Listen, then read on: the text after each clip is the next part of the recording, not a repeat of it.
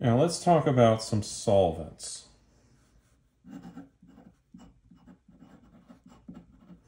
And there's some big differences between polar protic and polar aprotic.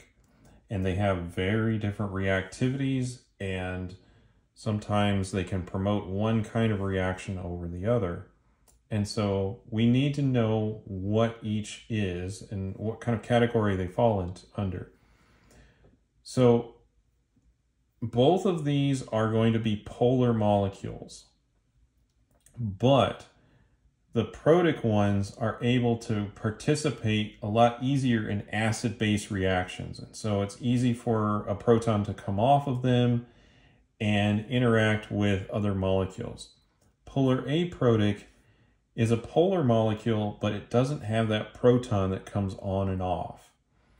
And these can be important because a lot of reactions are sensitive to a proton, and it could ruin it if we had that proton come off. But we still need the polar solvent in order to get everything dissolved, just based on the intermolecular forces that we're expecting in the reaction. So with that, let's talk about the best polar protic solvent out there. Well, I think we can say without too much argument that this is going to be water. That this is the solvent that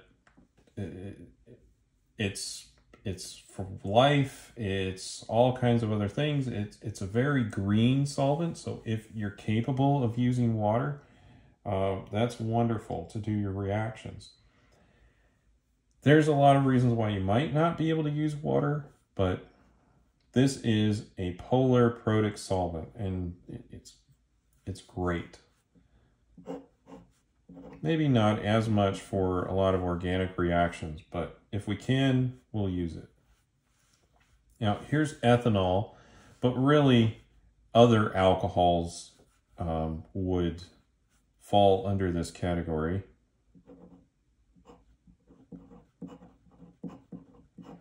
Such as isopropyl alcohol or, butanol, lots of different things.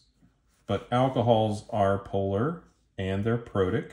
It's very similar to water, really, except we've attached some hydrocarbons onto it.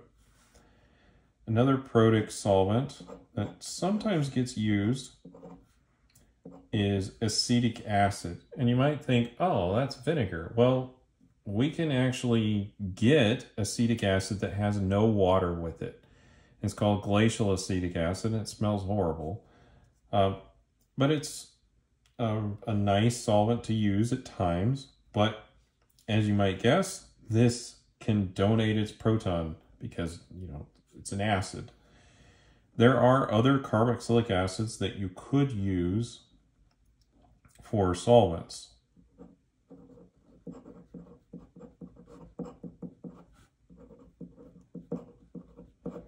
Just in general, but acetic acid is the most common one that you'll see in there. For all of these, you'll probably want them to be liquid, or you'll be heating the reaction to very high temperatures. And speaking of heating reactions to very high temperatures, you can do diethylene glycol or ethylene glycol, but I'll write the diethylene glycol just to show you, hey, that's a neat solvent. And you can even go triethylene glycol or however many of these units that you'd like.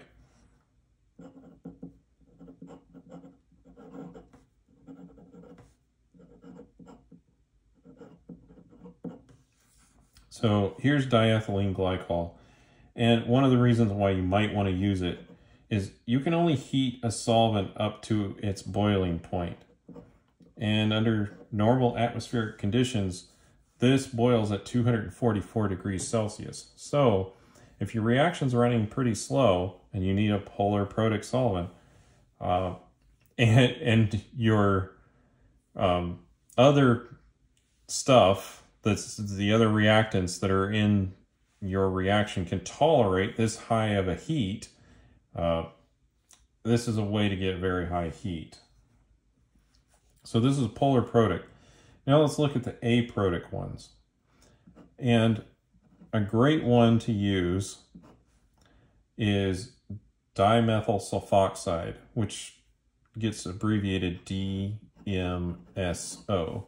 So there's two methyl groups, dimethyl, and then sulfoxide is this group right here in the middle. This is a great solvent. It will dissolve most things, and it also is able to dissolve quite a bit in water, and sometimes that's a useful feature.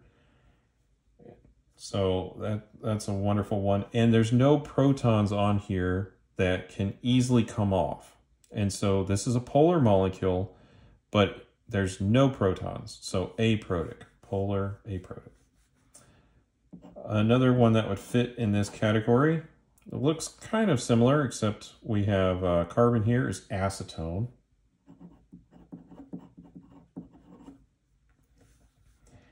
And then another great solvent is dimethyl formamide. So I'll just draw the structure out.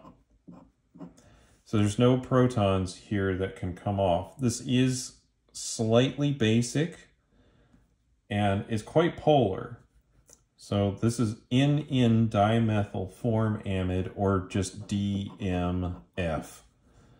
So dimethyl formamide. Comes from like formic acid, and then it's an amide, so it has this carbonyl with the nitrogen bond. That's where that name comes from.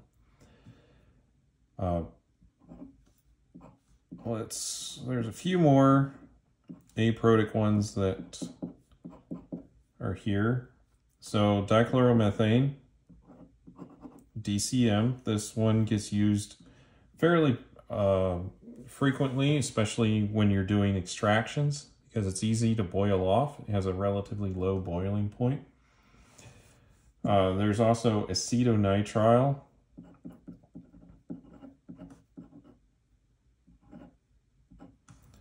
So you've got a methyl here and then cyanide group, so it's attached like that. This is acetonitrile.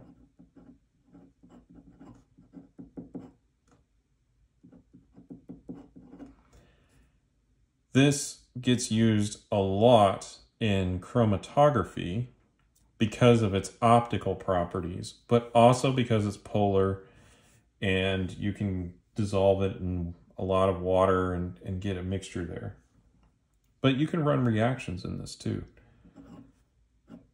And then we also have the ether solvents like diethyl ether and tetrahydrofuran.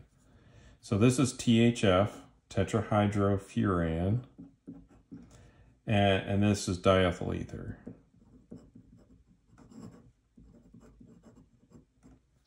These get used a lot in Grignard reactions and other similar things where you need to not have any water in them, and they need to be a little bit polar in order for the reaction to work well. And you cannot have any protic for those kinds of reactions. And those kinds of reagents would interact with this polar group right here. And so those are kind of incompatible with those. And also sometimes with the halogenated things. So there's reasons for doing these various solvents. It would attack acetonitrile as well. So that is the polar aprotic, and there's some polar protic. There are more out there. There's even some nitrogen-based things that we could use over here that would be somewhat protic, even though you think of them as a base. There are bases out there that will rip protons off of bases and other things. And so sometimes you have to be careful with those. So it's important to recognize these two broad categories for when we're dealing with organic reactions. Thank you for joining me, and we'll see you in the next video.